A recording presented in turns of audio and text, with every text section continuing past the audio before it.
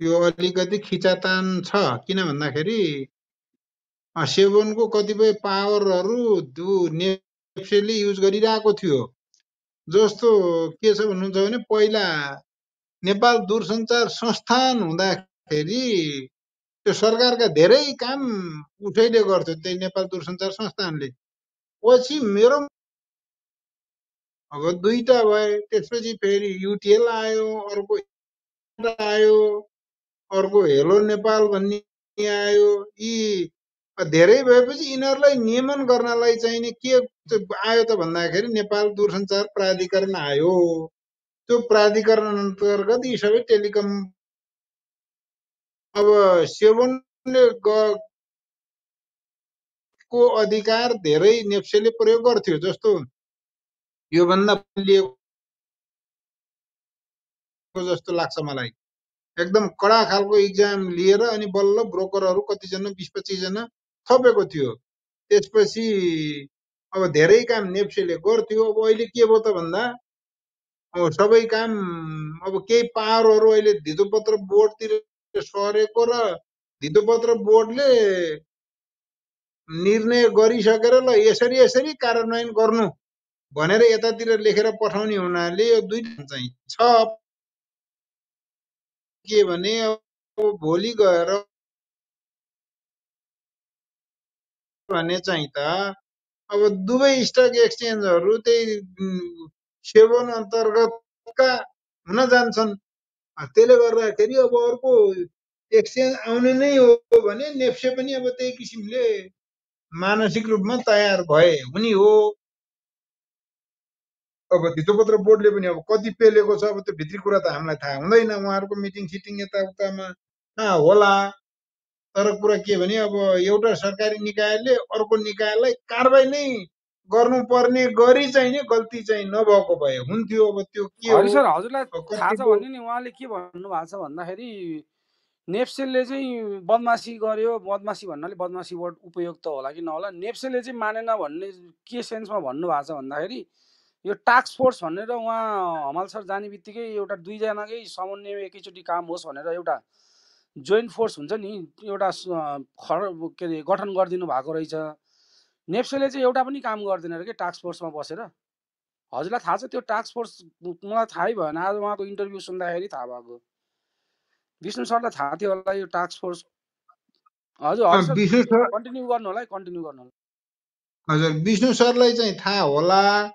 तर यस्तो हो नि, अब त्यो आफ्नै क्षेत्रको टास्क फोर्स गठन गर्यो, त्यसमा ल नेप्सेबाट प्रतिनिधित्व आउनु पर्यो अथवा ब्रोकरको सङ्घबाट आउनु पर्यो, अब लिस्टेड के अरे ब्याङ्कर एसोसिएसनबाट आउनु पर्यो भनेर अब आफूभन्दा माथिल्लो निकायले कुनै काम लगायो भने त्यो त गर्नु पर्यो। अब कानुन अनुसार छैन भने अर्कै कुरा।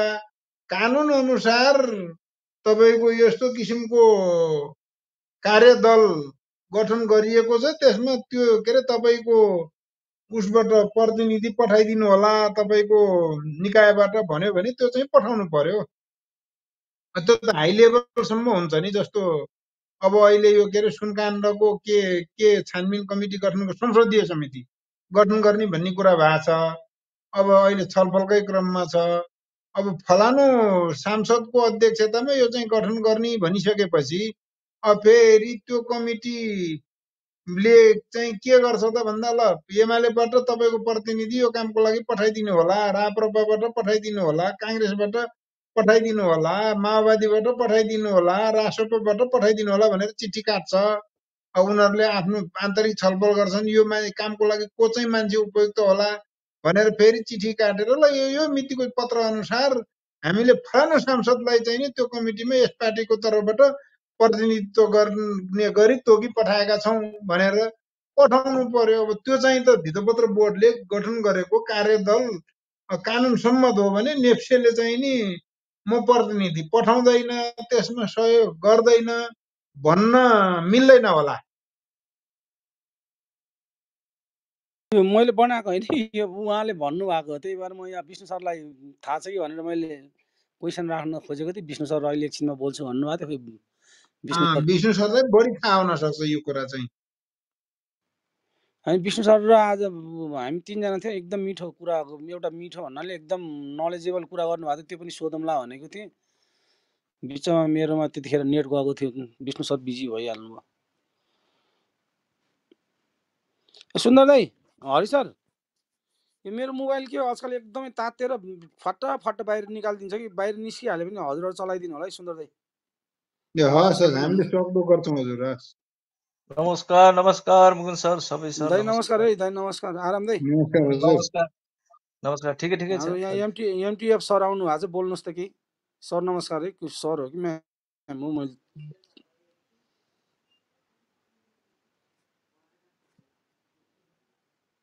सुन्दर दाई हजुरको जाओस् न त अलिक दुइटा केही कुराहरू। म त आज त एकदम न्युज स्युज केही पढे छैन। म त यहाँ हरि सरको कन्ट्राडिक्सन नहोस् भनेर मैले यो माथि यो इन्टरभ्यू नै राखिदिएको छु है। मेरो लगानीमा के इन्टरभ्यू आएको, बेकार यो कन्ट्राडिक्सन हुन्छ भनेर आफै पनि सेभ गरेर राख्नु न भए। छ अहिले हटाएको छैन अहिले। हजुर दाई हजुर। ए कहिलेको फेरि यो आज बेलुकाको हाम्रो हमाल सरको इन्टरभ्यू राखेको छ भनेर, अनि त्यसमा अलिकति एउटा नेप्से उहाँले इन्टरभ्यू लिने मान्छेले हरि सरले धेरै न्युज समेट्नुहुन्छ। हरि सरकै सुन्नु पर्यो। होइन हरि सरको यस्तो आज हरि सरको प्रोग्राम रहेछ, अनि हरि सरले हेर्न भ्याउनु भएको छैन। यो भोलि चाहिँ बरु गरे भए हुने रहेछ। त्यसमा यस्तो छ क्या दाइ, त्यो के अहिले भइराखेको कुरो चाहिँ उहाँलाई इन्टरभ्यू गर्ने मान्छेले चाहिँ नेप्सेले चाहिँ सेबनले चाहिँ आफ्नो मात्र सक्सेस देखाउनलाई आफ्नो काम चाहिँ अगाडि बढायो, हामीलाई चाहिँ प्राथमिकतामा राखेन भनेर चाहिँ आरोप लगाएको छ। तपाईँहरूलाई के भन्नुहुन्छ भनेर भन्दाखेरि चाहिँ यो सही 100% गल्ती हो। नेप्सेले चाहिँ हामीलाई केही पनि गरेन। डाटाहरू इन्भेस्टर्सहरूको डाटाहरूको चाहिँ एउटा चाहिँ कम्पनी वाइको होइन, वाइको त्यो लेटर लेखाएर रहेछ, त्यसको स्पष्टीकरण आएको रहेछ। अनि अर्को टास्क फोर्स गठन भएको थियो अरे। टास्क फोर्सको नेप्सेले एउटा पनि काम गर्दैन अरे कि टास्क फोर्सभित्र बसेर। अनि त्यही एउटा के रहेछ भनेर, अरू त इन्टरभ्यू ठिकै छ। अनि अर्को रेटिङ एजेन्सीको काम पनि, रेटिङ एजेन्सीलाई पनि मैले फर्स्ट टाइम कारवाहीमा गर्ने नि मै हो। मैले 50,000 त भन्नुभएको छैन, रेटिङ एजेन्सीलाई धरि कारवाहीको दायरामा लिएर आएँ भनेर। त्यो चाहिँ मलाई चित्त नबुझेको कुरा हो। 50,000 रुपियाँ चाहिँ रेटिङ एजेन्सीलाई गरेर अरबौँ रुपियाँ यताउता के भयो भन्ने जस्तो पहिल्यैदेखि न्युजहरू लेखिराखेको थियो। अरू त राम्रो बोल्नु भएको छ। अनि अर्को सेयर प्रिमियमको एन्सर दिनुभएको छ। सेयर प्रिमियम भन्दा पनि हाम्रोमा अलिकति कमी भएको, फ्री प्राइजिङ हुनुपर्ने हो भनेर भन्नुभएको छ। विष्णु सरले एन्सर गरिदिनु होला कि भनेको। Vishnu sir busy. हजुर हजुर मुकुन्दजी, विष्णु सर फ्री भएँ भन्नुहोस् न।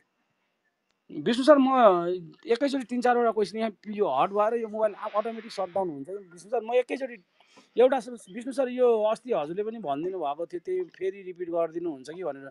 नेप्से र उसको चाहिँ हजुरको सेवनको चाहिँ खिचातानी भएको जस्तो इन्टरभ्यूबाट देखिन्छ कि सर। त्यो कहाँ भयो? अनि त्यहाँ एउटा टास्क फोर्स भन्ने क्रिएट भएको रहेछ। त्यो टास्क फोर्सको के काम थियो सर, हजुरलाई थाहा छ भने? नेप्सेले चाहिँ त्यो नेप्सेमा चाहिँ दोष दिनुभएको छ क्या सबै, विष्णु सर हमाल सरले। त्यो टास्क फोर्सले केही पनि काम गर्दैन भन्ने उ छ। अनि उहाँले अर्को चाहिँ रेटिङ एजेन्सीलाई पनि मैले कारवाही गरेँ भन्नुहुन्छ। रेटिङ एजेन्सीले त जरिवाना 50,000 तिर्यो, उम्किदियो। अब त्यत्रो अब त्यो हुनै दिनै नहुने थियो स्वीकृति, त्यो दिइयो। त्यो दुइटा चाहिँ चित्त नबुझ्यो क्या सर। अनि अर्को चाहिँ कुरा चाहिँ विष्णु सर बिहान कुरा गरिराख्नु भएको थियो। अब हेर्नु है, इम्पोर्ट साउन्ड र उसको कस्टमको डाटाले के देखाइरहेछ भने विष्णु सर, इम्पोर्ट्सको डाटा 5.6%ले डिक्रिज भएको छ गत वर्षको तुलनामा। एक्सपोर्ट 7.79%ले डिक्रिज भएको छ सर। अनि अघि यो भयो किन सर? यो लोनको डिमान्ड भइदिएन। अहिले दसैँको कतिपय न्युजहरूले लेखिरहेको छ, ब्याङ्कर्सहरूले पनि भनेको छ एलसीहरू खुलिराखेको छैन, लोनको डिमान्डै छैन भन्ने जस्तो। यो कहाँबाट सिर्जना भयो सर? 3टा क्वेसन एकैचोटि राखेँ विष्णु सर मैले। अनि एडमिनिस्ट्रेटिभ रिफर्म्सको पनि भनिदिनु होला है विष्णु सर प्लिज।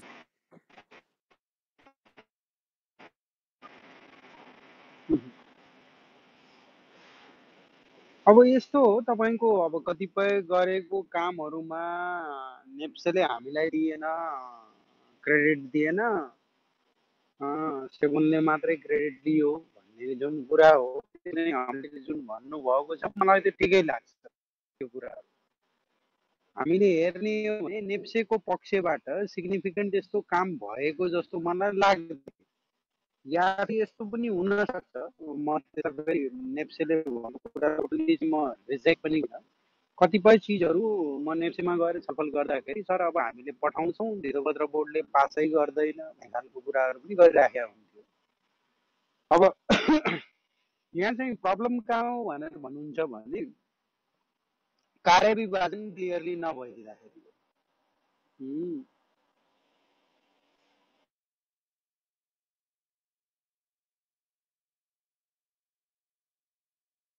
गियो नेट गियो जस्तो छ बिन सरको।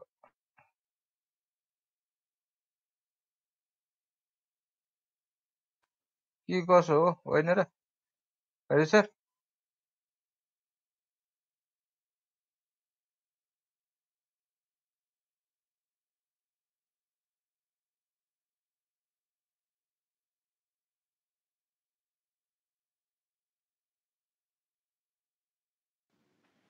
मुकुन्द भाइ, हजुर हजुर दाइ विष्णु मेरोमा सरको गयो, नेट गयो है। त्यो हजुर वाइको भने त्यसको त्यो लिङ्क छ 1001 1001 लिङ्क छ भने यसो मलाई पठाउनु। पठाउनु त मिले पो त दाइ, अहिले म माथि नै पिङ गरिदिन्छु। ओके। अनि त्यो के अरे मैले त्यही ब्रोकर लाइसेन्स सम्बन्धी नै कुरा गरेँ होइन। ब्रोकर लाइसेन्स सम्बन्धी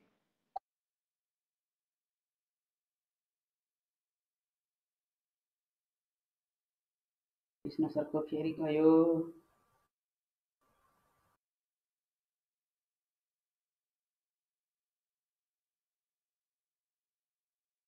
ए मुकुन्द सर, यहाँ झुकेर त्यहाँ तपाईँ तल गएछ ल।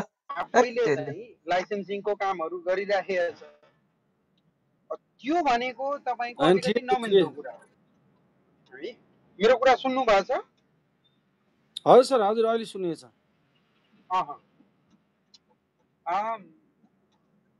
अब त्यो खालको चिजहरू चाहिँ सेभनले आफै टेक ओभर गरेको छ, त्यो गलत हो। प्रडक्ट बनाउने काम चाहिँ अल्टिमेटली कसको हो त भन्दाखेरि नेप्सेको ड्युटी। किन भन्दाखेरि बजार सञ्चालक हो।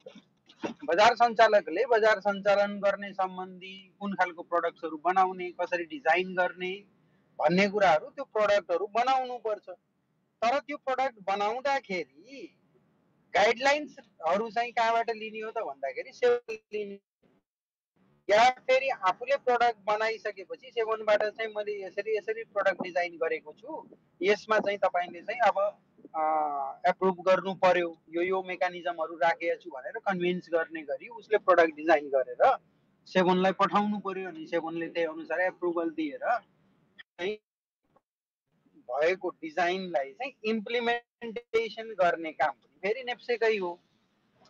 त प्रब्लम के छ भनेर भन्नुहुन्छ भने यहाँ चाहिँ तपाईँको पावरको तानातान भइराखेको छ। कसले के काम, सेभन हेर्नु सिम्पली उसको काम सुपरभाइजरी र तपाईँको मार्केटमा हुने खालको म्यानुपुलेसन्स एक्टिभिटिजहरू रोक्ने र कसैले चाहिँ त्यो खालको मार्केटको प्रिन्सिपलको अगेन्स्टमा काम गरेको छ भने तिनीहरूलाई चाहिँ कारबाही गर्ने, त्यो खालको त्यो त्यसमा चाहिँ हरेक पार्टिसिपेन्ट्सहरू आउँछन्। हरेक पार्टिसिपेन्ट्स भन्नाले त्यसमा नेप्से पनि आउँछ, नेप्सेलाई कारबाही गर्ने अधिकार पनि सेभनसँग हुन्छ, चाहिँ टिडिएसलाई कारबाही गर्ने अधिकार पनि हुन्छ, कर्पोरेसनलाई कारबाही गर्ने अधिकार पनि, ब्रोकरलाई कारबाही गर्ने अधिकार पनि हुन्छ र नर्मल इन्भेस्टर्सलाई कारबाही गर्ने अधिकार पनि सेभनसँग हुन्छ होइन। त्यो चाहिँ सुपरभाइजरी रोलमा हो, ऊ चाहिँ सुपर बडी हो।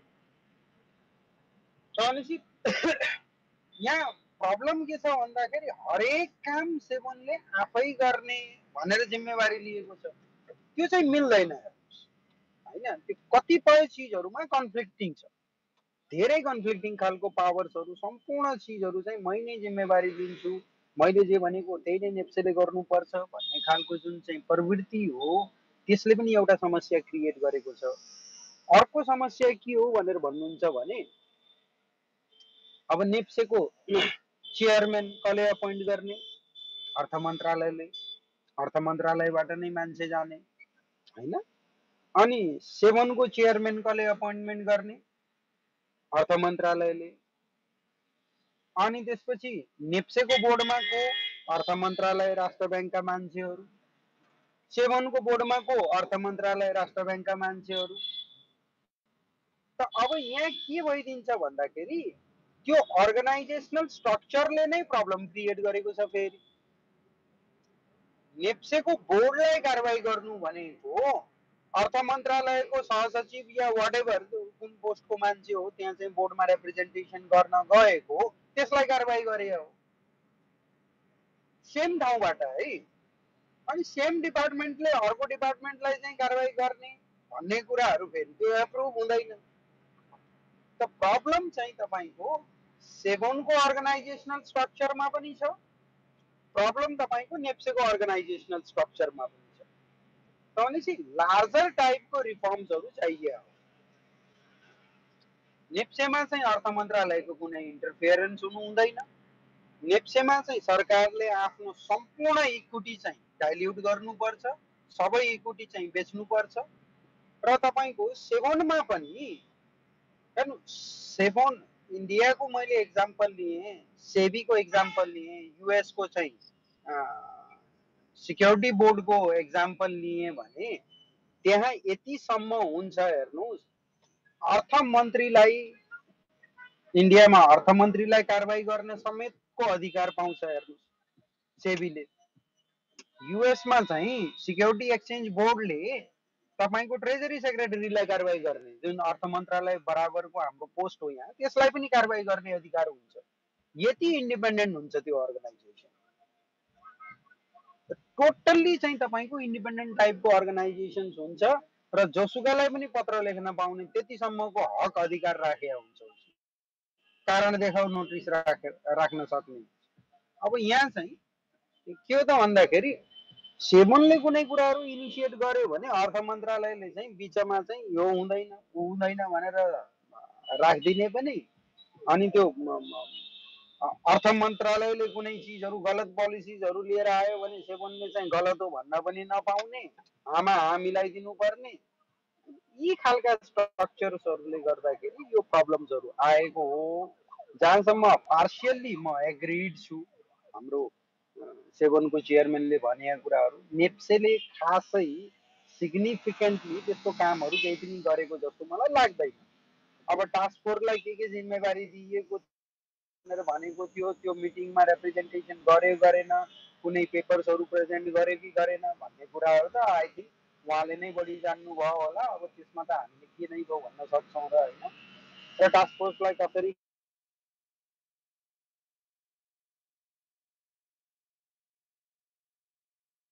सेभनलाई थाहा छ, सेभन आफै पनि प्रडक्ट डिजाइन गर्न नसक्ने, नेप्स गर्न नसक्ने, होइन, प्रपर तरिकाको प्रडक्टहरू ल्याउन नसक्ने, दुईटाको एकअर्काको अन्डरस्ट्यान्डिङमा चाहिँ तपाईँको आकाश जमिनको फरक हुने।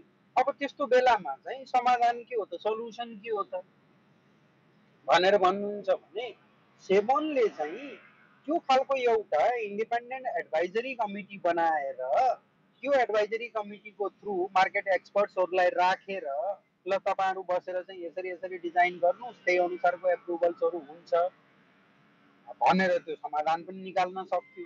त्यो पनि नगर्ने, म आफू पनि गर्न सक्दिनँ, अरूलाई पनि गर्न दिन्न, र इन्डिपेन्डेन्ट अरू एक्सपर्ट्सहरूलाई पनि म सोध्दिनँ, सोधेँ भने मेरो इगोमा हिट हुन्छ भन्ने खालको एटिट्युड पनि छ। त धेरै चिजहरू छन्, गरौँ भने सबै चिजहरू पोसिबल छ। त्यो गर्ने खालको नेतृत्वले एउटा पहल गर्नु पर्यो। सल्युसन्सहरू हेर्नु, प्रब्लम छन् त्यसका समाधान हुँदै नहुने होइनन्, त्यसलाई चाहिँ प्रोपर तरिकाले समाधान गर्न सकिन्छ। अरूहरू हामीले पोलिसी पब्लिक डिस्कोर्समा लिएर आएर चिजहरूलाई मुभ भने चाहिँ त्यो पनि गर्न सकिन्छ भनेर भन्नुहुन्छ भने मिटिङ्सहरूलाई सार्वजनिक गरिदिने, मिटिङ माइन्युट्सलाई सार्वजनिक गर्ने, मिटिङ माइन्युट्सलाई सार्वजनिक गरिदियो। यदि ट्रान्सपेरेन्सी चाहने हो भने, अर्गनाइजेसनले ट्रान्सपेरेन्सी चाहने हो भने मिटिङ माइन्युट्सलाई सार्वजनिक गरिदिए भयो। कस्तो खालको मिटिङ माइन्युट्स, पोलिसी लेभलका डिस्कसन्समा अर्थ मन्त्रालयको मान्छेले के भन्यो, कुन चिजमा चाहिँ नोट अफ डिसेन्ट दिएको छ, कुन चिजमा सहमति जनाएको छ, इच एन्ड एभ्रिथिङ ट्रान्सपरेन्ट वेमा चाहिँ वेबसाइटमा राखिदिएपछि पब्लिकले पनि थाहा पाउँछ कुन काम गर्न खोज्दाखेरि कसले भाँचिहाल्यो, कसले चाहिँ गर्न दिएन भन्ने खालको चिजहरू पनि हुन्छ। यी गभर्नेन्सका पार्टहरूमा चाहिँ केही चिजहरू चाहिँ सार्वजनिक गर्नुपर्ने नै हुन्छ।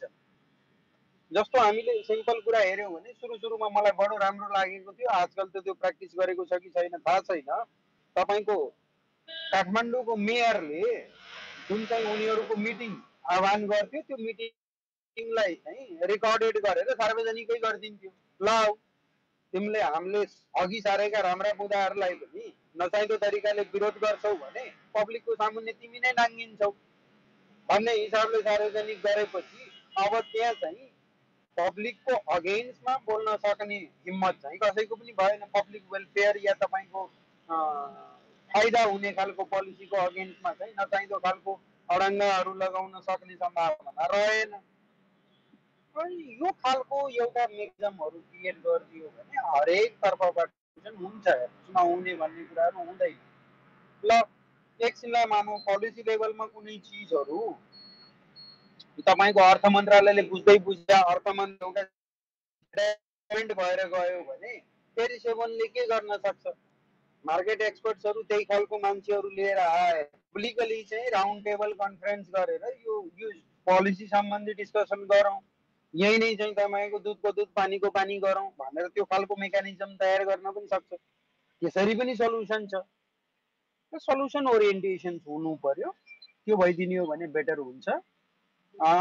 कतिपय कामहरू अगाडि बढाउनु भएको छ, उहाँले धेरै कुराहरू चाहिँ वेलकम गर्न सकिने कुराहरू छन्, तर कतिपय इस्युजहरूलाई इजिली सल्भ हुने इस्युलाई पनि तपाईँको कम्प्लिकेटेड बनाएर गरिएको छ। कतिपय इस्युजहरूमा कतिपय पोलिसिजहरूमा सर्टेन निश्चित वर्ग एउटा सर्टेन तपाईँको कर्पोरेट ग्रुपहरूलाई मात्रै फाइदा हुने खालका पोलिसिजहरू निर्माण गरिएको छ। त्यो पनि एउटा क्रिटिसिजमको, इभन सेभोनले गरेको कामको पनि एउटा क्रिटिसिजमको दायरा छ होइन। सबै कामहरू चाहिँ राम्रै गरे भन्ने कुराहरू होइन, तर हो एउटा चिजलाई म वेलकम के गर्छु भन्दाखेरि हमालजीको एउटा प्रयास चाहिँ होइन, केही रिफर्म्सहरू गरौँ, केही बेटर चिजहरू गरौँ भन्ने प्रयास चाहिँ गुड छ। र जहाँसम्म फ्लडेड भयो भन्ने कुरा जुन युवराजजीले गर्नुभएछ, कतिवटाजीले कि सप्लाई धेरै भयो या कसले भने हो, कतिवटाजीले भने हो सप्लाई धेरै भयो होइन, सप्लाईलाई म्यानेज गर्नुपर्छ, मार्केटमा त्यो अनुसारको डिमान्ड छैन भन्ने खालका कुराहरू हुन्। यो चिजमा त मैले पहिला पनि भनिसकेको छु, तपाईँको राइट ल्याउन दिनुहुन्न भन्ने खालको पोलिसिजहरू पनि खतरनाक पोलिसी हो, त्यो चाहिँ गर्नै हुँदैन। दिनुपर्छ, ल्याउन किन नदिने होइन। ल्याउन दिनुहुन्न भन्ने कुराहरू पनि होइन, आइपिओजको लागि बियर मार्केटमा ल्याउन नदिउँ, बुल मार्केटमा ल्याउन दिउँ। What does it mean? Bull मार्केटमा ल्याउन दिएर बुल मार्केटमा फसाउने भन्ने कुरा हो र त्यसो भए होइन। यी खालका सिल्ली थिङहरू चाहिँ त्यस्तो खालको पोलिसिजहरू इनिसिएट गर्नु, इम्प्लिमेन्ट गर्नु, हाइटमा पनि जुन खालको कन्ट्रोलिङ मेकानिजम चाहिँ ल्याउन खोज्यो सेभनले, त्यो नै आफैमा क्रिटिसिजमको भागीदार छ। हेर्नु, उसले कर्पोरेट गभर्नेन्स पाटोमा गाइडलाइन्सहरू दिने, क्लियर गरेर जाने, यो खालको मेरो सुपरभाइजरी रोलहरू रहन्छ, चाहिँ एउटा चिजलाई गरेर राइटलाई चाहिँ तपाईँको एउटा चिज गर्छु भनेर भन्ने, अनि त्यसबाट उठेको पैसालाई चाहिँ तपाईँले मिसकन्डक्ट गर्ने हो भने तपाईँलाई प्रोफेसनल मिसकन्डक्टको चाहिँ एउटा चार्जेस लाग्छ, कारवाही गर्छौँ हामीले, पुरै सञ्चालकलाई कारवाही गर्छौँ भन्ने खालको त्यस्तो खालको गाइडलाइन्सहरू ल्याउन सक्नुहुन्छ कर्पोरेट गभर्नेन्सको पार्टमा, या तपाईँको त्यो डिस्क्लोजरको पार्टमा, या लगानीकर्तालाई चाहिँ प्रोपर तरिकाले के खालको चिजहरू हो, कति रिटर्न्सको चाहिँ मैले एक्सपेक्ट गरेको छु, यो राइट इस्यु लिएर आइसकेपछि कसरी मैले कम्पनीलाई रिकभर गर्ने प्लान गरेको छु, त्यो बिजनेस प्लानहरू, बिजनेस मोडलहरू के हो, कसरी चाहिँ लगानीकर्तालाई चाहिँ सर्लङ्ग पार्नुपर्छ, एभ्रिथिङ डिस्क्लोज हुनुपर्छ भन्ने पाटोमा चाहिँ गाइडलाइन्सहरू दिनु स्वाभाविक हो, चाहिँ गर्नु ठिक छ। तर तँलाई राइट ल्याउन दिन्छु, तँलाई ल्याउन दिन्न, या यस्तो हुनुपर्छ, कम्पनी चाहिँ नेटवर्क भन्दा मास्तिर भएकोलाई राइट ल्याउन दिने, त्योभन्दा तलतिर भएकोलाई राइट ल्याउन नदिने, यी आदि कुराहरू भनेको मार्केटको लागि तपाईँको एउटा कम्पनीले पुँजी कलेक्सन्स गर्नको लागि लगाएको रेस्ट्रिक्सन्सहरू, यस्तो खालको रेस्ट्रिक्टिभ पोलिसिजहरू ल्याउनु हुँदैन। यसले क्यापिटल मार्केटको डेभलपमेन्ट गर्न सक्दैन हैन। त्यो एकदमै खतरनाक टाइपको प्रवृत्ति हो। त्यो खालको मेन्टालिटी सेबनले राख्नु हुँदैन भन्ने नै कुराहरू छन्। यो पाटोमा चाहिँ मैले यति नै भने। अर्को कुनै प्रश्न के थियो म फेरि मलाई रिकल गरिदिनु होला, म चाहिँ त्यही अनुसार चाहिँ वान बाई वान जवाब। म अर्को चाहिँ विष्णु सर बिहान एउटा एडमिनिस्ट्रेटिभ रिफर्म्सको कुरा धेरै राम्रो भएको थियो। म एउटा कन्टेक्स्ट के जोड्छु, मुक्ति सर पनि जो आइदिनु भएछ, मुक्ति सर धन्यवाद है। के अरे विष्णु सर यस्तो कि अहिले अब हेर्दाखेरि एलसी पनि नखोलिएको, चाडबाड सँगसँगै आइराखेको, लोनको क्रेडिट क्रिएसनै भएन, डिमान्डै छैन भन्ने ब्याङ्कर्सहरूको भनाइ। अर्को इम्पोर्ट्स र एक्सपोर्ट्सको डाटाहरूले पनि -5% इम्पोर्ट साउन र भादौको प्रिभियस इयरको तुलनामा। पोहोर इयर त पहिलाको वर्ष त रेस्ट्रिक्सन थियो, डिक्रिज हुने नै भइहाल्यो। यो वर्ष त सबै फुकुवा पनि गरेको थियो, फुकुवा गर्दा गर्दै पनि इम्पोर्ट्स 5.6%ले 2 महिनामा डिक्रिज भएको थियो भने एक्सपोर्ट 7.79ले डिक्रिज भएको रहेछ।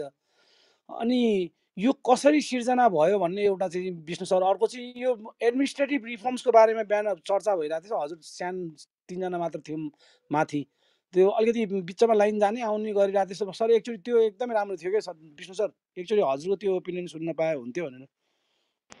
नै त्यो इकोनोमिक डेटाहरू हेर्ने हो भने त हामी चाहिँ म्याक्रो इकोनोमिक, हाम्रो देशको म्याक्रो इकोनोमिक डेटाहरूको कुरा गर्छौँ भने त्यो चाहिँ एकदमै डराउन दिने खालको छ हैन। It's a clear cut indications of the economic slow down or more of भन्नु पर्दाखेरि मैले आफूले देखेको है, अब गभर्मेन्ट डेटाले के भन्छ आई डोन्ट नो, मैले आफूले देखेको चाहिँ के हो भन्दाखेरि we are in the recession, clear cut रिसेसनमा छौँ। जुन खालको इकोनोमिक एक्टिभिटिजहरू भएको छ, जुन खालको गभर्मेन्ट रेभिन्यू चाहिँ स्ट्रेङ्क भएको छ, हेर्नुहोस् तपाईँको रेभिन्यू कलेक्सन्स चाहिँ डिक्लाइनिङ स्टेजेसमा छ। त्यो गभर्मेन्ट रेभिन्यू डिक्लाइनिङ हुने बित्तिकै नै तपाईँले अटोमेटिकल्ली एउटा कुरा के, if the economy is in the expansion, यदि इकोनोमी एक्सपान्सनमा छ भने रेभिन्यू डिक्लाइन हुन सक्दैन, सक्दैन। रेभिन्यू डिक्लाइन भएको छ भने इकोनोमी कन्ट्राक्सनमा छ भन्ने कुराहरू चाहिँ क्लियर कट हो। एक्सपान्सनरी इकोनोमीमा रेभिन्यू डिक्लाइन हुन सक्दैन। हुन त इकोनोमी एक्सपान्सन हुँदा हुँदै पनि रेभिन्यू डिक्लाइन हुनै सक्दैन भन्ने कुरा त होइन। त्यो इकोनोमी एक्सपान्सन भएको छ फेरि पनि रेभिन्यू डिक्लाइन भएको छ भने देयर आर लिकेजेस भन्ने कुराहरू हुन्छ हैन। हाम्रो रेभिन्यूमा लिकेजेस छ, लिकेजेसले गर्दाखेरि डिक्लाइन भयो भन्ने कुराहरू छन्। तर पछिल्लो चरणको जुन चाहिँ हामीले रेभिन्यूमा डिक्लाइन देखेका थियौँ पछिल्लो वर्ष, त्यो भनेको तपाईँको लिकेजेसको कारणले होइन। केही हदसम्म लिकेजेस होला, तर ओभरअल रेभिन्यू डिक्लाइनमा लिकेजेसको पर्सेन्टेज हेर्नुहुन्छ भने 10-15% भन्दा बढी छैन होला। त भनेपछि अल्टिमेटली भएको के हो त भनेर भन्नुहुन्छ भने तपाईँको इकोनोमिक कन्ट्राक्सन भएको, कन्ट्राक्सन भएको हो र मोर अफ तपाईँको नेगेटिभ ग्रोथ। डेटाले जेसुकै सजेस्ट गरे पनि तपाईँको उनीहरूले कसरी डेटाहरू कलेक्ट गरेको छ, कसरी चाहिँ तपाईँको हाम्रो इकोनोमी ग्रो गरेको जिडिपी ग्रोथ भएको छ भनेर भनेको छ, त्यो उनीहरूको डेटा कलेक्सनमै प्रब्लम होला। अन ग्राउन्ड हेर्ने हो भने we are in the recession, यो क्लियरली नै देखिन्छ। हामी चाहिँ जाउँ बिजनेस एक्टिभिटिजहरू हेरौँ, बिजनेस पर्सन्सहरूसँग कुरा गरौँ, नोबडी इज ह्याप्पी एन्ड हरेक मान्छेले आफ्नो चाहिँ तपाईँको फाइनेन्सियल प्रब्लम, सेल्सहरू नभएको, अनि प्रफिटहरू चाहिँ नआएर उल्टा लस भएको कर्पोरेट्सहरूले, साना बिजनेसेसदेखि लिएर ठुला कर्पोरेट्सहरूको केही अब तपाईँको जस्तो ब्याङ्किङहरू हेरौँ, इन्सुरेन्स कम्पनीहरू, यो फाइनेन्सियल सेक्टर्सको त चिजहरू हुन्, उनीहरूले चाहिँ उल्टा चाहिँ लसेस गरेको देखिन्छ। त भनेपछि ultimately we are in the economic contraction. र यसपालि पनि तपाईँको पछिल्लो वर्ष त अब धेरै खालको ब्यानहरू लगाइयो, त्यस कारणले चाहिँ इकोनोमिक एक्टिभिटिज घट्यो भन्ने कुरा नै हो। यसपालि किन घटिराखेको छ त, यसपालि इम्पोर्ट किन हुन सकेको छैन त भनेर भन्दाखेरि त्यो इकोनोमी चाहिँ तपाईँको उठ्नै सकेको छ। हैन। जुन खालको एक्चुअल समस्या चाहिँ प्राइभेट सेक्टरले भोगिराखेको छ त्यो समस्याको कुनै समाधान पाएको छैन। समाधान तपाईको चाहे त्यो बैंकिङ सेक्टरबाट नेपाल राष्ट्र बैंकको थ्रु मोनिटरी एक्सपान्सनको पोलिसीबाट होस् या फेरि तपाईको गभर्नमेन्टले फिस्कल मेजरबाट ती बिजनेसेसहरूलाई बेल आउट गर्ने खालको कुनै प्याकेजेसको एस्पेक्टबाट होस् केही पनि एफर्ट्स गरेको छैन। र उल्टा चाहिँ उल्टा गभर्नमेन्टले के गरेको छ भन्दाखेरि बिजनेसम्यानहरूलाई तपाईको अननेसेसरी अरू ट्याक्सको बर्डनहरू थपिदिने हैन। पछिल्ला चरणमा हुँदै नभएका ट्याक्सहरूलाई पनि तपाईको ब्याकबाट ट्याक्स लिएर आएर यो ट्याक्स पनि तिर भनेर भन्ने, गुन्डा ट्याक्स तिराउन खोज्ने र तपाईको ट्याक्स अफिसर्सहरूले बिजनेसम्यानहरूलाई चाहिँ डर त्रास धम्कीहरू दिने हैन। मैले तेरो फलानु यति वर्षको फाइल खोलिदिन्छु, यो गरिदिन्छु, उ गरिदिन्छु भन्ने भनेको गभर्नमेन्टले हेल्प गरोस् भन्ने जुन चाहिँ बिजनेसम्यानहरूको एक्सपेक्टेसन थियो त्यसको अगेन्स्टमा उल्टा काम गरिरहेको छ। त्यसले त उल्टा के हुन्छ भन्दाखेरि फर्दर इन्भेस्टमेन्ट गर्न सक्ने त्यो विल पावर पनि आउँदैन र अर्को चाहिँ बिजनेसम्यानले के भन्छ भनेर भन्दाखेरि जेसुकै होस् यार यत्रो सबै चिजहरू घाटा पनि सहनु छ, दुनियाँ पनि गर्नु छ, उल्टा भएन भने ट्याक्स अफिसरले आएर तेरो यति वर्षको ट्याक्स चलिस भनेर चाहिँ तँलाई यसो कारबाही गर्छु उसो कारबाही गर्छु भन्छ भनेपछि यार अब के गर्ने त। बरु यो देशमा लगानी गर्नुभन्दा अलिअलि बचेको बुझेको सम्पत्ति चाहिँ मैले बाहिरै लिएर गएर चाहिँ बाहिर कतैपट्टि चाहिँ सेफ ठाउँमा प्लेस गर्छु। यो राज्यले त मलाई जे पनि गरिदिने भयो, भोलि बिहान मेरो सबै भयभरको सम्पत्ति पूर्ति गर्न सक्ने अवस्था पनि रहन्छ। र भनेपछि मैले चाहिँ बिस्तारै बिस्तारै आफ्नो भएको नेटवर्थ आफ्नो भएको सम्पत्तिलाई चाहिँ बाहिर लिएर गएर सेफ ठाउँमा प्लेस गर्छु भन्ने खालको मेन्टालिटी डेभलप हुन्छ। त्यही भएर क्यापिटल फ्लाइट किन भइरहेको छ हैन।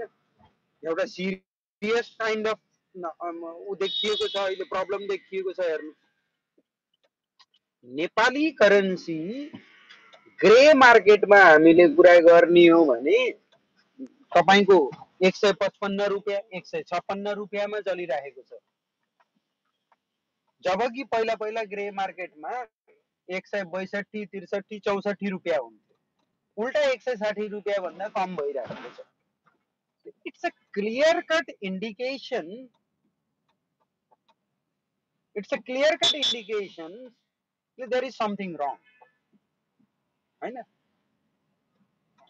केही क्यापिटल फ्लाइट्सहरू भइराखेको होला वाट एभर हैन, केही न केही चाहिँ भइराखेको छ। त अब यो सिभियर टाइपको क्यापिटल फ्लाइट हुने त्यो इन्भेस्टमेन्टको इन्भाइरोमेन्टहरू चाहिँ सप्रेस गरिदिएर हो तपाईको लगानी गर्न। अब क्यापिटलमै ट्याक्स लगाइदिन्छु भनेर गभर्नमेन्टले पोलिसी लिएर आउँछ हैन।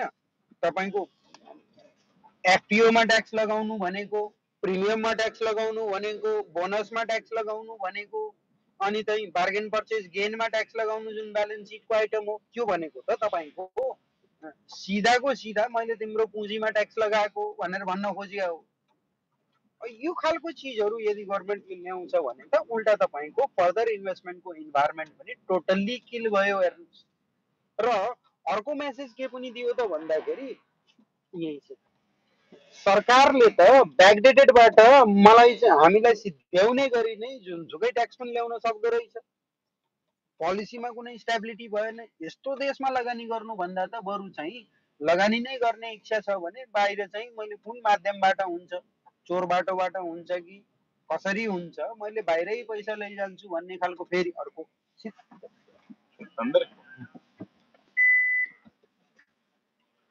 त्यो खालको पोलिसिजहरू आउँछ। यो चिजहरू चाहिँ अब देखिएको छ। अब जहाँसम्म आयो अर्को तेस्रो प्रश्न चाहिँ हाम्रो एडमिनिस्ट्रेटिभ रिफर्म्सको जुन कुरा गर्नुभयो, एडमिनिस्ट्रेटिभ रिफर्म्सको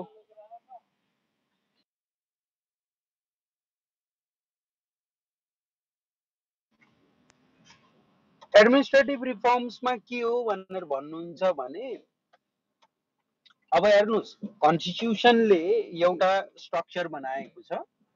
तपाईको एउटा सेन्ट्रल गभर्नमेन्ट, एउटा फेडरल गभर्नमेन्ट अनि एउटा चाहिँ लोकल बडी गभर्नमेन्ट हैन। तीनवटा स्ट्रक्चरमा चाहिँ डिसेन्ट्रलाइज मेकानिजम, एउटा सेन्ट्रलाइज मेकानिजमबाट चाहिँ बजेट्सहरू पास हुने, त्यसपछि फेरि डाइरेक्ट लोकल बडीमा पनि जाने, र फेरि बीचको एउटा मिडिएटर भनेको तपाईँको फेडरल सिस्टममा चाहिँ त्यो एउटा राखेको छ।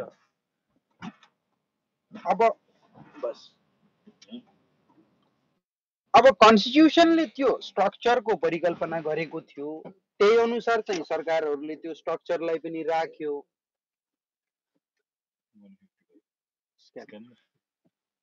स्ट्रक्चर पनि राख्यो।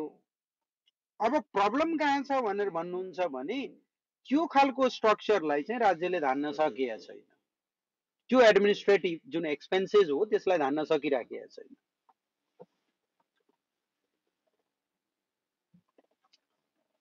अब धान्न नसक्ने केसमा चाहिँ हुनुपर्ने के हो त भनेर भन्नुहुन्छ भने government should seriously think about कि यो खालको एडमिनिस्ट्रेटिभ स्ट्रक्चरलाई हामीले कहिलेसम्म धानेर राख्ने त हैन। हाम्रो कलेक्टेड रेभिन्यूले तपाईँको कन्करेन्ट एक्सपेन्सेसहरू पनि मिट गर्न सकिराखेको छैन। त्यो नसकेको केसमा त हेर्नुहोस् हुन्छ के भनेर भन्नुहुन्छ भने अल्टिमेटली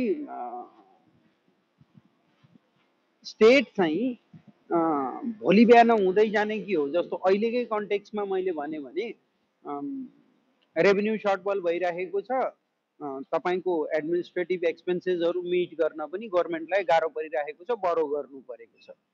बजेटको टार्गेट त हेर्नुहोस् त्यही नै हो, 17% अहिले क्यापिटल एक्सपेन्डिचरमा छुट आएको छ। त्यो पनि तपाईँको डेफिसिट फाइनेन्सिङबाट चाहिँ मैले क्यापिटल एक्सपेन्डिचर गर्छु भनेर भनिया छ, रेभिन्यूबाट त गर्ने होइन। अब त्यो केसमा तपाईँले के हेर्नुहुन्छ भने अल्टिमेटली गएर कम्प्रोमाइज कुन पोइन्टमा हुने हो त भनेर भन्दाखेरि गभर्नमेन्टले हेर्नुहोस् एडमिनिस्ट्रेटिभ एक्सपेन्सेस त गर्नै पर्छ, तलब त दिनै पर्यो, अरू खर्चहरू गर्नै पर्यो, त्यो त तपाईँको कन्करेन्ट रिकरिङ हुने एक्सपेन्सेस हो, त्यो नगरी हुँदै भएन। र लास्टमा गएर कम्प्रोमाइज कुनले गर्ने हो त भनेर भन्नुहुन्छ भने तपाईँको क्यापिटल एक्सपेन्डिचरले नै गर्ने हो। त क्यापिटल एक्सपेन्डिचर यही स्पिडमा चाहिँ तपाईँको जुन खालको रेभिन्यू कलेक्सन्स भएको छ, जुन खालको एडमिनिस्ट्रेटिभ एक्सपेन्सेसलाई कम गर्न सकेको छैन, त्यो हेर्दाखेरि त यो वर्ष क्यापिटल एक्सपेन्डिचर टोटल बजेटको चाहिँ 17% टार्गेट गरेको थियो, 10% भन्दा मास्तिर नजाने देखिन्छ, क्लियरली नै देखिन्छ हैन। र इकोनोमिक ग्रोथको जुन टार्गेट उसले राखेको छ मेरो हिसाबले 6% को टार्गेट राखेको छ, 3% अचिभ गर्न सक्यो भने पनि it will be a great achievement.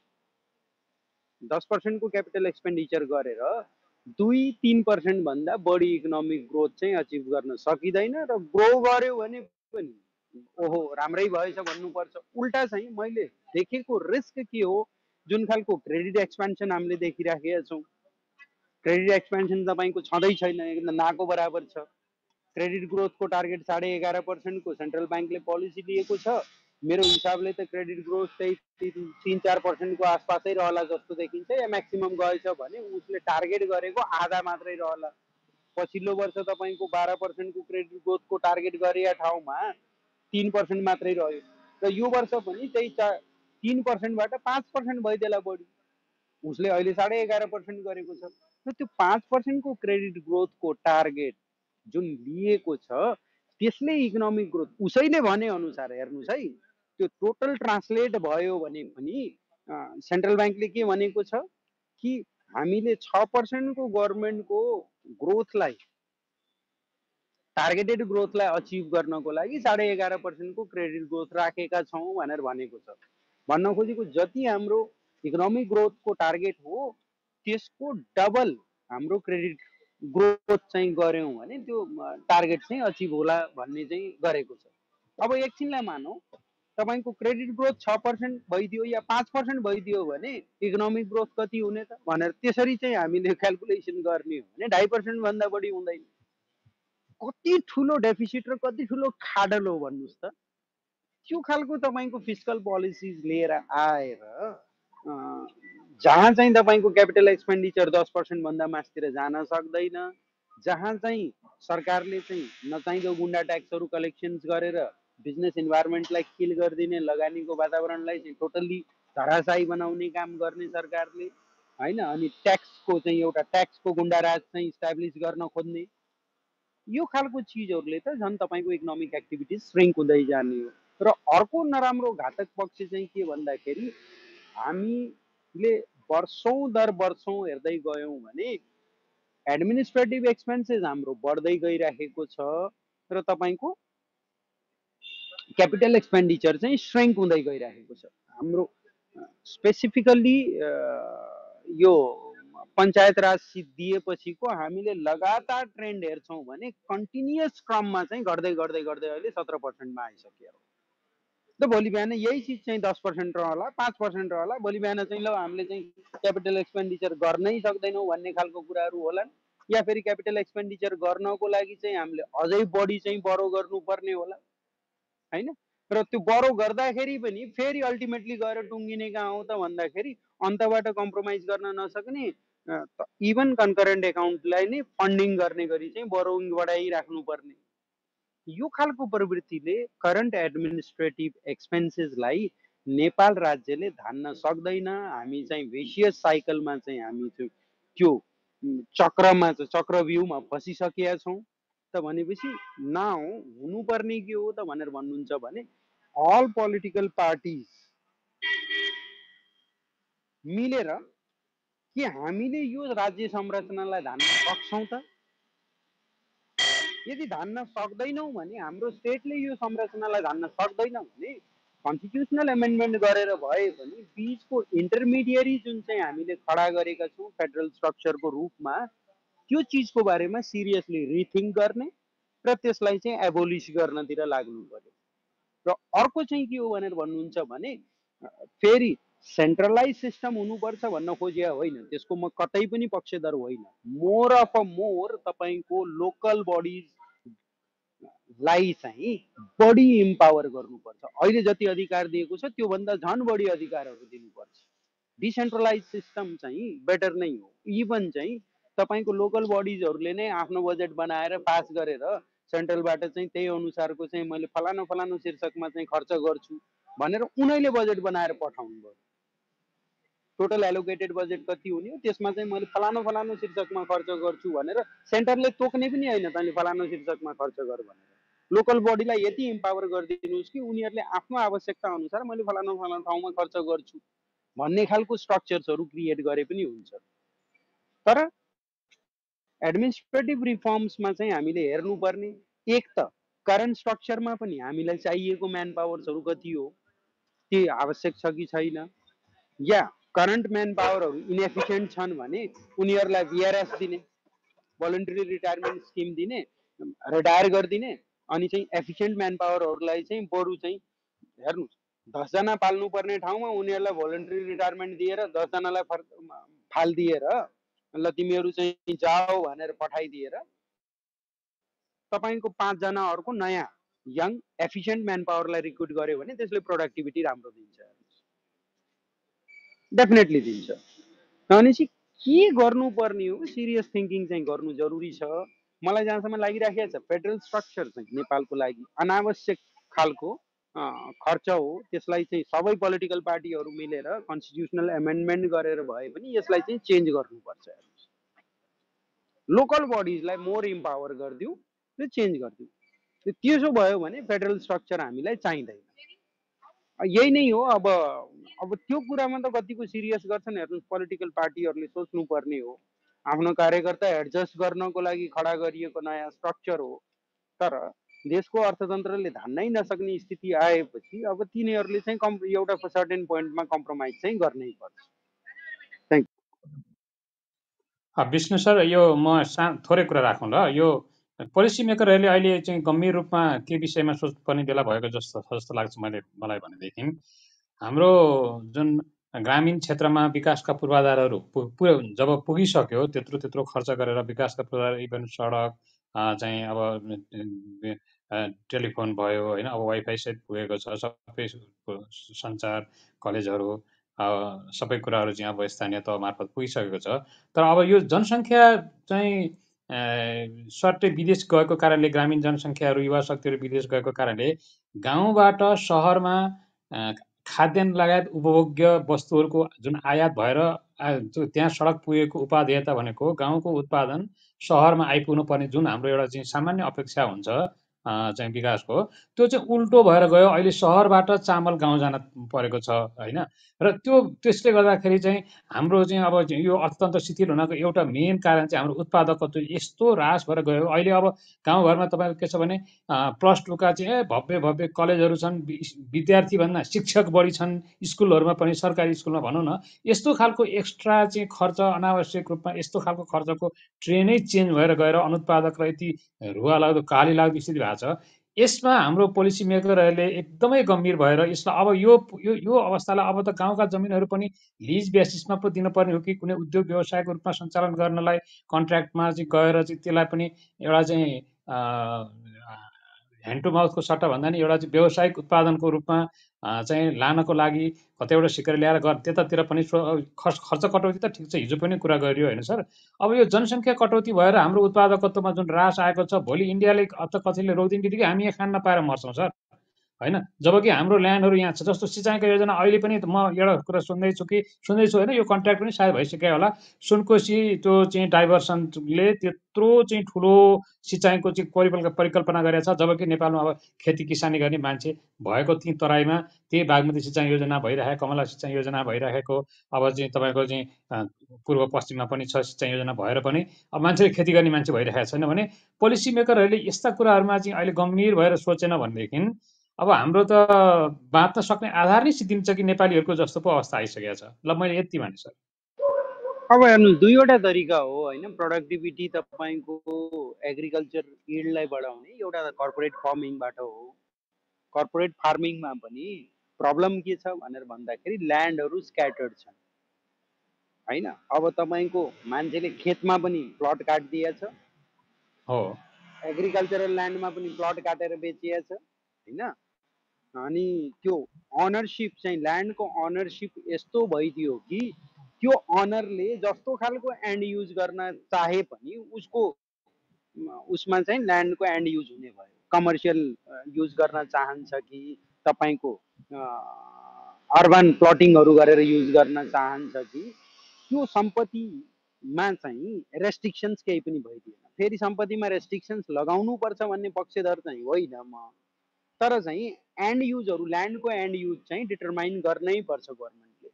तपाईँको एग्रिकल्चरल ल्यान्डलाई त्यसरी डिस्ट्रोय हुने गरी चाहिँ जे मन लाए त्यही एक्टिभिटिजहरू गर्न पाउने भनेर त्यो खालको पकेट्सहरू गर्नु हुँदैन। अर्बनाइजेसन एउटा आफ्नो ठाउँमा छ, निश्चित पकेट्सहरू छुट्याएर अर्बनाइजेसन्सको लागि यति बराबरको ल्यान्ड छुट्याए भन्ने हो। गभर्मेन्टले त्यो खालको एउटा अर्बन प्लानिङहरू लिएर आउन सक्छ होइन। तर तपाईँको सम्पूर्ण खेतीयोग्य जमिनलाई चाहिँ मासेर जसै पनि गरेर भन्ने कुराहरू चाहिँ त्यो हुँदैन।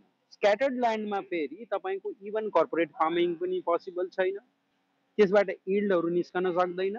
त भनेपछि फर्स्ट अफ अल हुनुपर्ने के हो त भन्दाखेरि ल्यान्डलाई कन्सोलिडेट गर्नु पर्यो। ल्यान्डलाई कन्सोलिडेट गर्दाखेरि दुईवटा तरिका हुन्छ।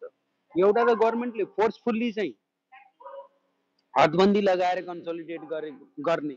अब हदबन्दी त पहिला नै तपाईँको ल्यान्ड रिफर्म्समा चाहिँ अलरेडी पहिला तोकिसकिएको छ होइन, त्यो हदबन्दी चाहिँ लागू नै छ।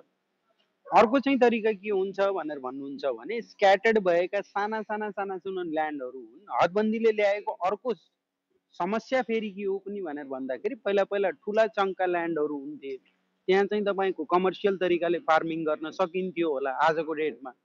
अहिले चाहिँ स्क्याटर्ड ल्यान्ड भएर फेरि कमर्सियल फार्मिङ पनि तपाईँको पोसिबल भएको छैन। त भनेपछि कन्सोलिडेसनको पोलिसिजमा के गर्नु चाहिँ बढी सबैभन्दा उपयुक्त हुन्छ। नेपालको कन्टेक्स्टमा मैले के भनिराखेको छु भने कर्पोरेट फार्मिङतिर जाने अल्टिमेटली सोल्युसन के अरे कोअपरेटिभ फार्मिङतिर। कोअपरेटिभ फार्मिङतिर के हुन्छ भनेर भन्नुहुन्छ भने ल्यान्डको अनरसिप जसको जति जति छ त्यति नै रहन्छ, तर ल्यान्डलाई चाहिँ कन्सोलिडेटेड गर्ने र त्यो कोअपरेटिभ सोसाइटिजहरू क्रिएट गरेर उनीहरूलाई चाहिने मसिनरी, उनीहरूलाई चाहिने बिउ, खाद्यान्न सबै चिजहरू चाहिँ स्टेटले उपलब्ध गराइदिने। ल तिमीहरूले चाहिँ कोअपरेटिभ फार्मिङ गर, यसबाट प्रड्युस भएको प्रडक्टको फेरि मार्केट मैले चाहिँ मैले इन्स्योर गर्छु भनेर त्यो दुईटै कुरा गर्नु पर्यो। इभन तपाईँको कर्पोरेट फार्मिङतिर कमर्सियल फार्मिङतिर गयो भने पनि कमर्सियल फार्मिङमा गरिसकेपछि प्रडक्ट प्रोड्युस गरेपछि त्यसको मार्केट खै त फेरि मार्केट त गभर्मेन्टले इन्स्योर गर्नु पर्यो नि। उसैले आफूले मार्केट इन्स्योर गर्न सक्दैन हेर्नुहोस् होइन। त्यो खालको क्यापासिटीको हाम्रो यहाँ चाहिँ परिकल्पना गर्नु भनेको मूर्खता हो। त त्यो प्रोडक्सन्समा तिम्रो चाहिँ लागेको मिनिमम कस्ट प्लस बेनिफिट सहितको मैले त्यो खालको प्राइसिङ चाहिँ मैले इन्स्योर गरिदिन्छु। तिम्रो प्रोडक्ट किन्ने कामको चाहिँ मार्केट चाहिँ मैले बनाइदिन्छु। मैले अरू कसैले किनेन भने मै आफै किनिदिन्छु भन्ने खालको एउटा मेकानिजम नल्याउने हो भने तपाईँको जस्तो सुकै परिकल्पना गरे पनि त्यो सम्भव छैन। फर्स्ट काम त ल्यान्ड कन्सोलिडेटै हुनु पर्यो। पहिलो सुझाव चाहिँ कोअपरेटिभ फार्मिङ हो। कोअपरेटिभ फार्मिङ सम्भव छैन, त्यहाँ पनि फेरि काम गर्ने मान्छेहरू छैनन् भने ल्यान्डलाई कन्सोलिडेट गर्ने एउटा मेकानिजम गरेर अनि त्यसपछि कमर्सियल फार्मिङ एउटा अर्को कुनै पार्टीलाई फेरि ठेक्का दिएर ल तिमीले कमर्सियल फार्मिङ गर भन्ने। र कमर्सियल फार्मिङको पनि फेरि अर्को एउटा समस्या के हुन्छ भनेर भन्नुहुन्छ भने कर्पोरेट्सहरूले हाई यिल्डिङ क्रप्सहरू मात्रै लगाउँछ। क्रप्सको डाइभर्सिटी चाहिँ हराएर जान सक्छ। त इन्भाइरोमेन्टल हेजार्डनेस नहोस् भन्नको लागि क्रपको डाइभर्सिटीलाई पनि फेरि प्रोटेक्ट गर्नुपर्छ। यही खालको चिजहरू छन् कि तपाईँको सिङ्गल पोलिसीले हुँदैन। अब त्यो एग्रिकल्चर इकोनोमिस्टहरू चाहिँ बसेर तपाईँको त्यो एउटा टिम बनाएर एउटा प्रोपर एउटा सोल्युसन त ल्याउनु पर्यो। इन्डियाले अमेरिकाले विभिन्न कन्ट्रिजहरूले फुड सिक्योरिटी बिल भनेर लिएर आएको छ। उनीहरूको पहिलो प्राथमिकता इन्डियालाई तपाईँले थाहा गर्नुहुन्छ भने फुड ग्रेनमा चाहिँ इन्डियाले कमसेकम चाहिँ 3 वर्षको रिजर्भ राखेको छ। 3 वर्षको रिजर्भ हेर्नुहोस्, इट्स अ ह्युज रिजर्भ। त्यत्रो ठुलो पपुलेसन आज हेर्नुहोस् त 80 करोड पपुलेसनलाई चाहिँ फ्रीमा अन्न दिइराखेको छ। 80 crore पपुलेसन्सलाई it's not a small होइन। त्यो कसरी सम्भव भयो त भन्दाखेरि उसले आफ्नो फुड ग्रेनको स्टोरेजलाई चाहिँ राखिराखेको थियो। कुनै बेला 1962 तिर हेर्नुहुन्छ भने इन्डियामा भोकमरी फैलिया हो। अन्न चाहिँ बाहिरबाट चाहिँ भिख मागेर ल्याउनु पर्थ्यो इन्डियाले।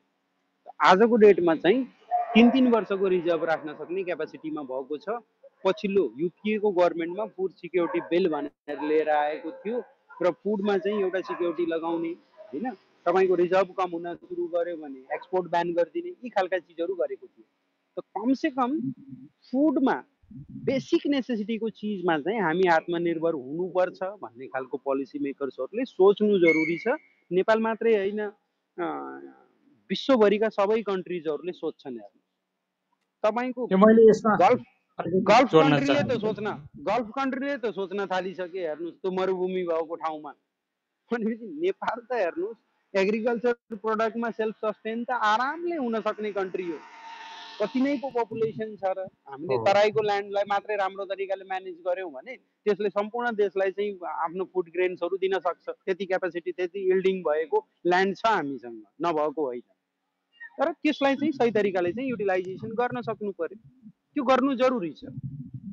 मैले कता कता सुनेको थिएँ सर, यो अमेरिकामा पनि क्यानाडामा पनि यो सरले भने जस्तै कमर्सियल फार्मिङ वा चाहिँ तपाईँको यो चाहिँ कोअपरेटिभ फार्मिङमा पनि जस्तो हाम्रो जुन ल्यान्डको जुन समस्या देखाइदिनु भएको छ, राज्यमा एउटा कमिटमेन्ट हुनु पर्यो र अर्को चाहिँ इमान्दारिता चाहिँ हुनु पर्यो। फेरि यहाँ कार्यकर्ता छुट्याउने पोस्ट चाहिँ गर्नु भएन, नीतिमा हुनु पर्यो।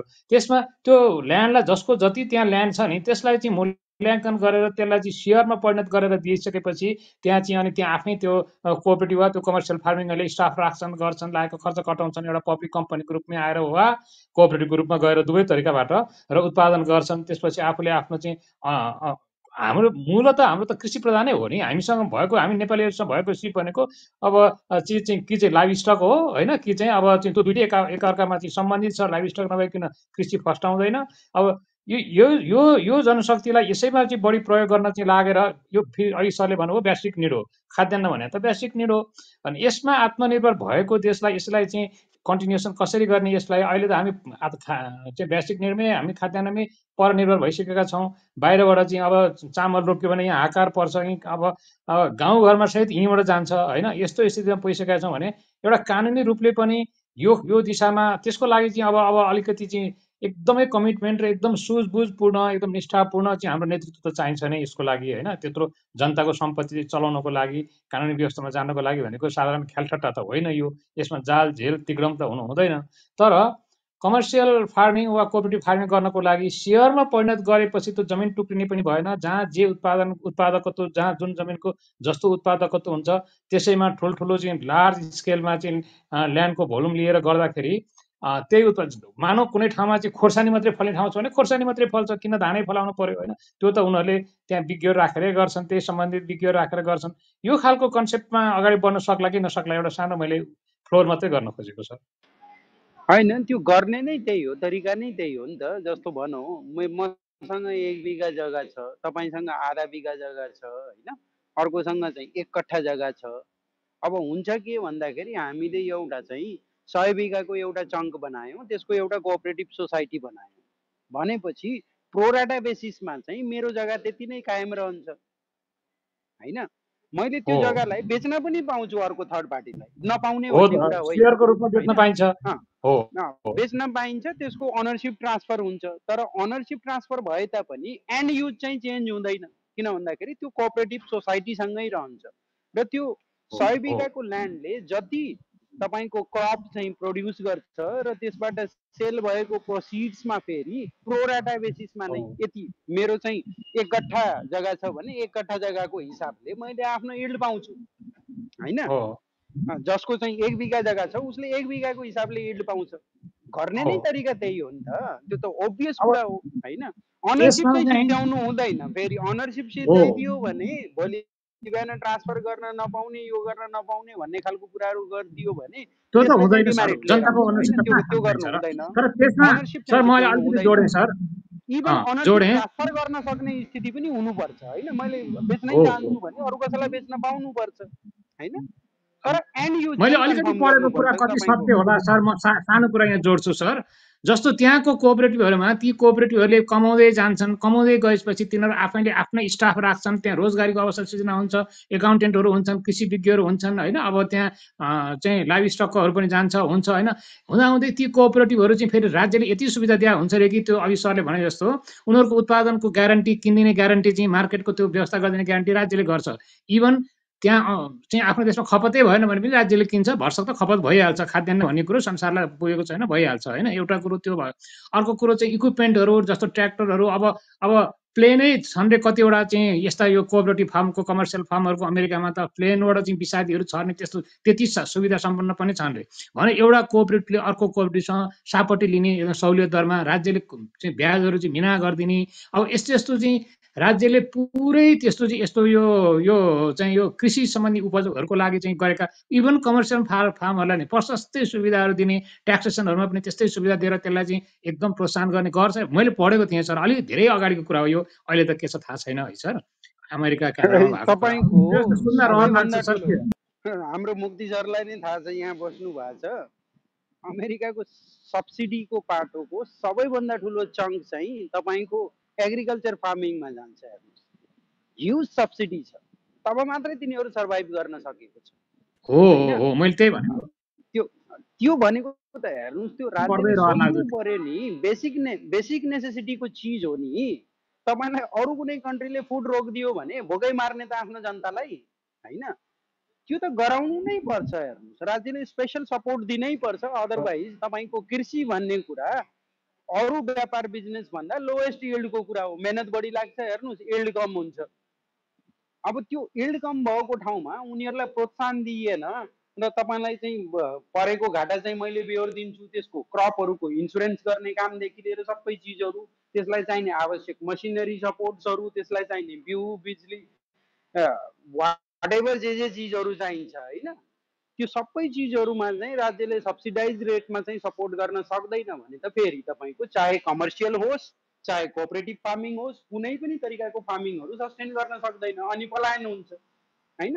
त्यो खालको रोजगारहरू निर्माण गर्ने हो भने, सेल्फ सस्टेन ग्रामीण अर्थतन्त्र राख्ने हो भने त राज्यले सब्सिडाइज गरेर गर्नु नै पर्यो, नगरिकन अर्को कुनै उपाय नै छैन। त्यो त गर्नु नै पर्छ, आवश्यक छ। विशेष सर म पपुलेसन अलिकति पनि त हाम्रो यहाँ युवा शक्ति जुन विदेश पलायन भइरहेको छ त्यो पनि यहाँ अडिन्छ होला होइन। यहीँ आफ्नै घर गाउँमा रोजगारी पाएपछि नभए बाहिरबाट पनि यस्ता मान्छेहरू चाहिँ उत्पादन गर्न सक्ने मान्छेहरू भित्रिन्छन्। कमर्सियल म्यानहरू चाहिँ कमर्सियल आइडिया भएका मान्छेहरू भित्रिन्छन्। अब यो सरकारको पोलिसी र निष्ठा विश्वास चाहिँ आर्जन गर्न सक्नु पर्यो। अब तत्कालको लागि आफ्नै 6 महिना गाउँमा आज आफ्नो तपाईँको 20-25 हजार रुपियाँ कमाउन सक्ने हो भने त्यो 40 कसले रोजगार गर्न चाहन्छ र हजुर? होइन, होइन नि सर, ओभियस विशेष कुरा सर हो, म अलिकति ओभियस कुरा बताइदिन्छु हो। ल। म यहाँ सर अलिकति म हजुरहरूले जस्तो सबै यो डिटेलमा त म सायद बोल्नु सक्दिनँ, तर मैले देखिरहेको मेरो एक्सपिरियन्समा मेरो यहाँ लोकालिटीमा भइरहेको अलिकति रियालिटी म हजुरहरूलाई बताइदिन्छु ल। यहाँ जस्तै कि म कहाँ हिँडेर 7-8 घर चाहिँ नि भनौँ न परिवार चाहिँ नि म कहाँ रेन्टमा बस्छन्। They all are trying to go Korea होइन। उनीहरू सबैजना कोरिया र जापान जानलाई ट्राई गरिरहेछन् होइन। र किर्तिपुरमा यहाँनिर अलमोस्ट जहाँसम्म लाग्छ तपाईँको ओभरअलमा 1 लाख भन्दा पनि बढी होला कि जस्तो लाग्छ है मलाई। त्यो मानिसहरू जुन रेन्टमा बस्छन् उहाँहरू चाहिँ नि सबैजना प्रायः जस्तो चाहिँ नि कि त कोरिया जान कि विदेश जान यस्तै किसिमको जान ट्राई गरिरहेछन् होइन। अस्ति नै भर्खरको एउटा सूचना छ, एउटा कोरियाबाट एउटा जम्मा 25,000 को लागि निकालेकोमा चाहिँ नि 2500 हो कि नै 25-3700 त्यस्तै के किसिमको निकालेको एउटा जुन कोटा आएको थियो रे, त्यसमा चाहिँ नि 37,000 त्यो चाहिँ नि मैले क्यालकुलेसन गरेको बेलामा चाहिँ नि तपाईँको अलमोस्ट 11 गुणा बढीले चाहिँ अप्लाई गरेको थियो त्यो होइन कोरिया जानको लागि। यस्तो कन्डिसनमा सर हाम्रो देशबाट चाहिँ नि जति पनि छ अहिले 10 लाखको संख्यामा चाहिँ नि विदेश गइरहेछन् जति पनि काम गर्नेहरू होइन। जस्तै कि एउटा अनुभवको आधारमा त नभनौँ, मैले रेन्टमा बस्नेसँग क्वेसन गर्दाखेरि उनीहरूको कमाइ हुन्छ अरे तर त्यतिले पुगिरहेको छैन सर। ए आनन्दले कमाइ हुन्छ, महिनाको 40-50 हजार रुपियाँ उनीहरूको घरमा खेतीपातीले आनन्दले कमाइ भइरहेछ, तर पनि छोराछोरीहरू कोही पनि यहाँ बस्न चाहँदैन। देखेको म कहाँ भइरहेको एक्सपिरियन्सको कुरा गर्दैछु होइन। र जति पनि विदेशमा यहाँबाट किन विदेशमा गइरहेछन्, खाडीमा अहिले मानिसहरू त्यति जान चाहँदैनन् जति कोरियामा जान चाहन्छन् र जापानमा जान चाहन्छन् होइन। उनीहरू चाहिँ नि उतातिर सिफ्टिङ भइरहेछ अहिले होइन। र जति पनि तपाईँको स्किल लेबरहरूको हो नेपालमा खास त्यति अहिले काम छैन होइन।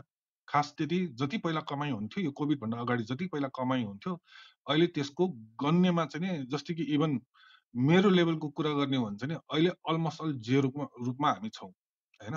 इभन म जस्तो म लगायतका मानिसहरू कोही पनि नेपालमा बस्न चाहँदैन होइन।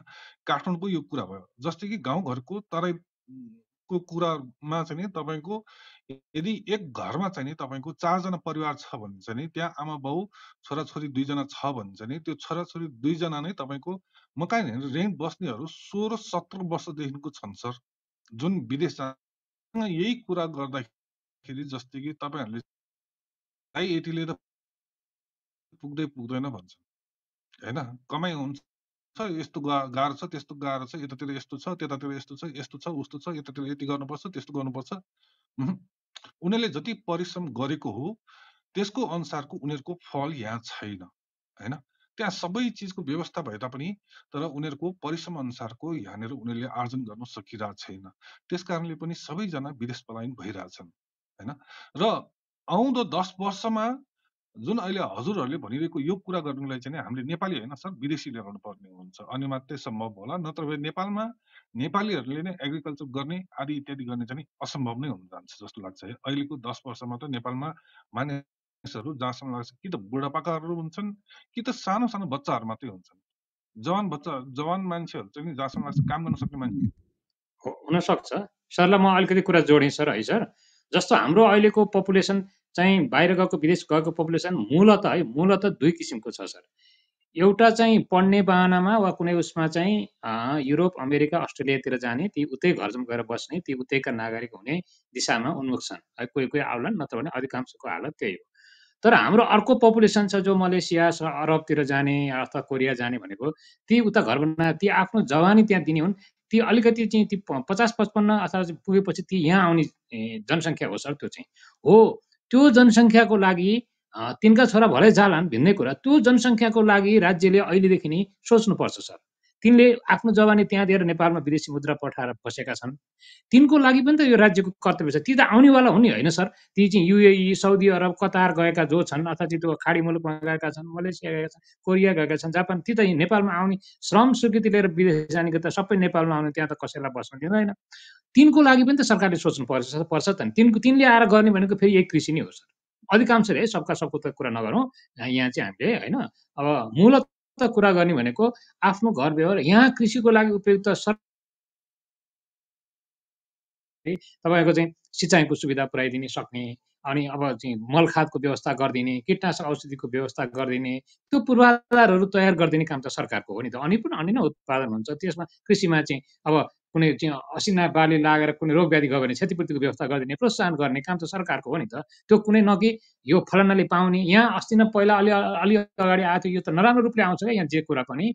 कृषि पहिला थाहा छ, जो कृषिसँग सम्बन्धितै छैनन्, जो नेता छन्, जो पार्टीसँग आबद्ध छन्, अलिअलि त पाए होलान्, नत्र भने त्यो प्राय त्यो कृषि अनुदान भन्ने त्यत्रो पैसा विदेशीहरूले दिएको पैसा हो त्यो, यो कृषिमा अनुदान भनेर त्यो बहाना, एउटा चाहिँ बहानाको रूपमा कसैको नाम नलिउँ होइन, त्यो बहानाको रूपमा प्राय त्यो पहुँचको आधार भने। अब त्यसमा निष्ठा त्यो भन्ने कुरा मात्रै त होइन, चाहिन्छ। प्रधानमन्त्री रोजगार कार्यक्रम अनि त्यसपछि मुख्यमन्त्री रोजगार कार्यक्रम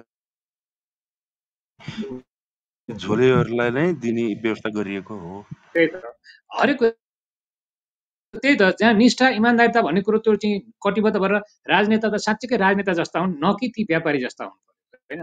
यो एउटा चाहिँ कुरा अस्ति एउटा राम्रै कुरा आएको थियो, जस्तो चाहिँ मैले भने यो मान्छेहरूले भन्छ नि राजनीतिज्ञहरूले सपना देख्नु त ठिक छ, तर पुग्नै नसक्ने थाहा छ हामीलाई, पुग्नै नसक्ने जस्तो चाहिँ नेपालमा चाहिँ नेपाललाई चाहिँ 10 वर्षमा हामी स्विट्जरल्यान्ड बनाउँछौँ, कहाँ के गर्छौँ, 10,000 मेगावाट बनाउँछौँ, रेल ल्याउने, ग्यासले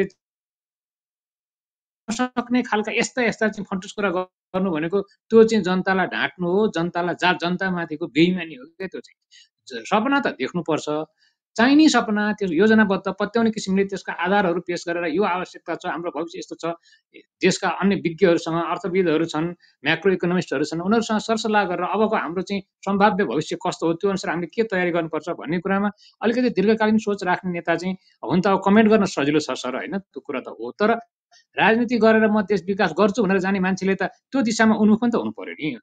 गर्दा गर्दै नसक्नु एउटा कुरो हो, तर निष्ठै भएन भने मुख्य कुरा त नियत सफा हुनु पर्यो। नियत सफा हुने भने उपाय त नभएको होइन सर। हाम्रो देशमा छ, धेरै सोर्सेसहरू छ, पर्यटनको व्यवसायहरूको छ, नदीनाला हाइड्रो छ, नभएको होइन, कृषिको जमिनहरू छ होइन, नभएको होइन, तर हामी कहाँ गर्ने, त्यसलाई लिडिङ गर्ने शक्ति चाहिँ भएन।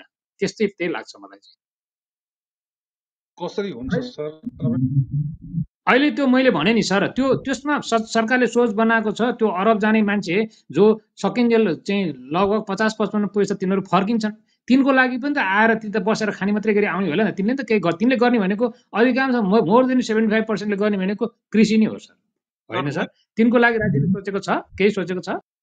केपी सर, म हजुरले थाहा छैन होइन, कतिको रियालिटीमा तपाईँले मानिसहरूसँग त्यस्तो या विदेश गएर आएको मानिसहरूसँग कतिसँग कुरा गर्नु भएको छ या कतिलाई भेटेर उनीहरूको चाहिँ मर्म बुझ्नु भएको छ त्यो थाहा छैन होइन। म भुक्तभोगी हो होइन, म दुबई नै बसेर आएको हो सर होइन, 2.5 वर्ष होइन, त्यहीँ गएर आएको हो।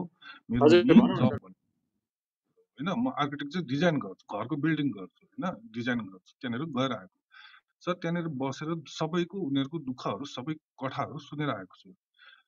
एउटा कुरा त हजुरलाई भनिदिन्छु, जति पनि नेपालबाट विदेशमा गएका छन् उनीहरू या त त्यहाँबाट रिटायरमेन्ट लाइफमा मात्रै फर्किने प्लानमा छन् है, सकेसम्म कोही पनि चाहँदैनन् कि म आएर चाहिँ नेपालमा गएर केही गरौँ भनेर चाहिँ बस्ने। जति पनि मैले जहाँसम्म लाग्छ त्यहाँनिर दुबईमा गएको बेलामा चाहिँ एटलिस्ट 300-400 जना मान्छेलाई त भेटेँ होला, उनीहरू कसैको पनि त्यस्तो इन्ट्रेस्ट छैन कि म नेपालमा गएर चाहिँ केही बिजनेस गर्छु भन्ने।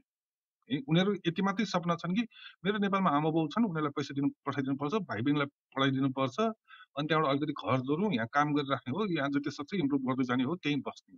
किन भन्छ नि उनीहरू हरेक वर्ष आउँछन् नेपाललाई हेरेर नै जान्छन् सर होइन, 2 वर्षमा आउँछन् नेपाललाई हेरेर जान्छन्, 3 वर्षमा आउँछन् नेपाललाई हेरेर जान्छन्।